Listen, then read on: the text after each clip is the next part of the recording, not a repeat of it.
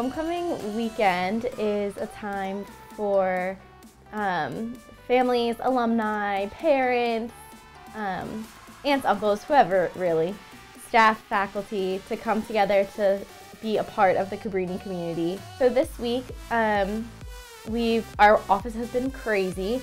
This year I'm the president of the Campus Activities and Programming Board, so we have a lot to do with homecoming and putting it all together since we do the Mr. and Mrs. Cabrini pageant. So for the parade that's taking place on Saturday morning, all of the pageant contestants for this year will be in it. So we've been stuffing bags for them with t-shirts and a whole bunch of other Cabrini swag. We also have had to get a whole bunch of Cabrini gear out, and it just was a lot of planning and like trying to figure out who we wanted to bring for the dinner and the show, and like what kind of different events we could do to make it a family environment. The whole weekend's filled with like really fun events, and it's kind of a tradition. So normally every year we have a big prize bingo, an ice cream social, and a family movie night. And this year they tried to incorporate different things.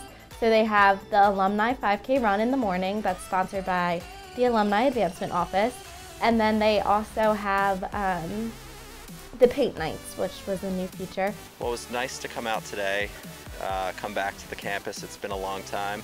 I'm with the Bryn Mawr Racing Company, and we're timing the race today for the Dale Foundation.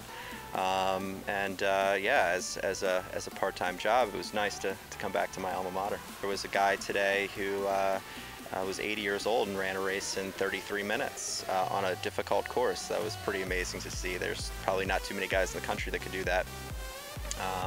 But everyone had a good time, and yeah, just to help facilitate others' good time, I guess.